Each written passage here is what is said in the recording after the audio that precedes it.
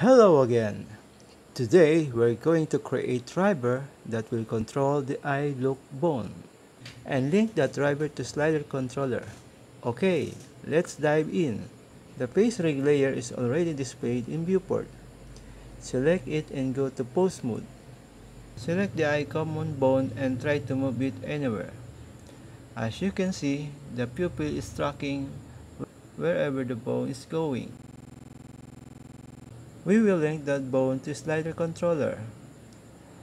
While the eye common is selected, go to Bone Properties.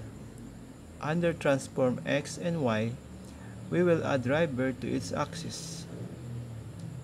Select the X axis and right-click. Add driver. Same with Y axis. Okay, you will see the magenta color after adding driver. Now right-click any of it and select Open Driver Editor. Locate that driver. You will find it on the top layers. By the way, we need to be sure what is the name of controller in the slider. Exit the driver editor and go to pose mode. Go to object mode and select the circle that will going to link the driver. Okay, now we have to remember that name I box button. Back to pose mode now. Select the rig layer and click pose mode. Open driver editor again.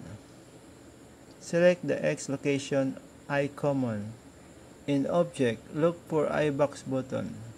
In type, set to X location and local space.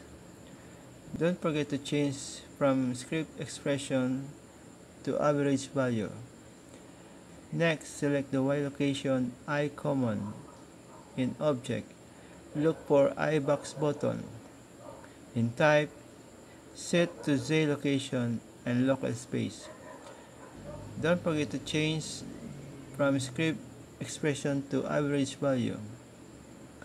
Exit the driver editor and now let's test controller if working. Select the eye box button circle in viewport and drag it anywhere. You will notice the overlapping eyeballs with eyelids. We will fix that in driver editor.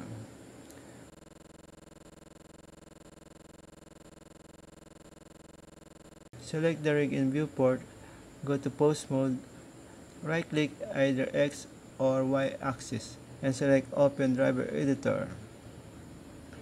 Select X location eye common, go to modifier tab and add generator. We need to reduce the movement of bone by typing 0.200 in coefficient. Okay, let's check the results. Go to object mode.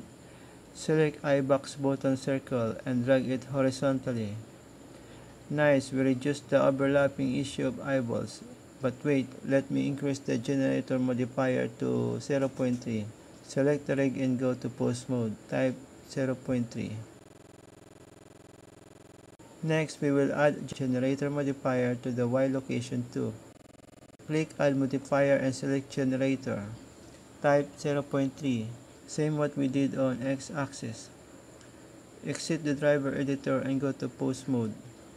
Select the eye box button circle and drag it anywhere.